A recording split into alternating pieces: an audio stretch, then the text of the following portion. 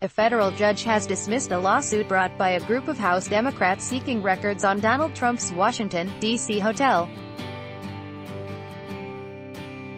The Wall Street Journal reported that U.S. District Judge Amit Mehta wrote that the group of 17 Democrats seeking the large cache of documents on the Trump International Hotel in D.C. have no legal standing to bring the suit.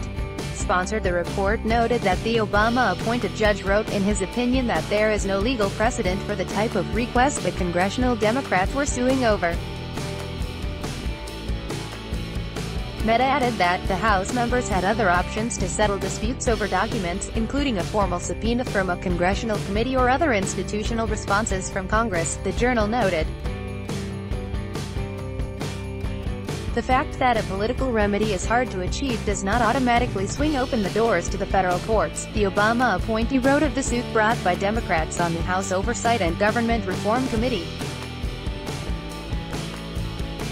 In their lawsuit, the report added, the Democrats cited the obscure seven-member rule, a 1928 law that enables any 7 members of the panel to request and receive documents from the federal government.